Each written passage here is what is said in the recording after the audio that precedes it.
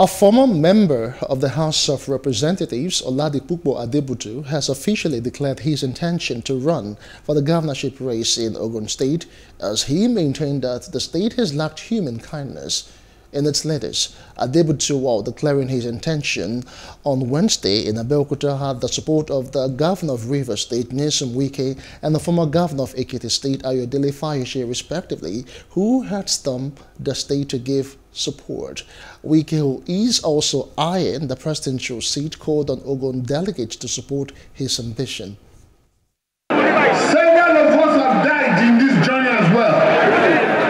And now ask us, on the left of this journey and the right of this journey, a lot has passed away.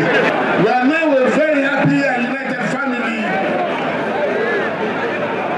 It came as a matter of joy to me when I was at the National Secretariat a few days ago, and I was congratulated that Ogun State was the only state that was devoid of rancor.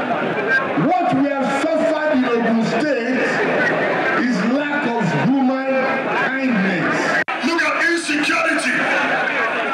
The other day, they went and took over international airport in Kaduna. The other day, terrorists attacked our train. Nobody is safe again. Our women cannot go to farm. Would we continue to see that? Hello, hope you enjoyed the news. Please do subscribe to our YouTube channel and don't forget to hit the notification button so you get notified about fresh news updates.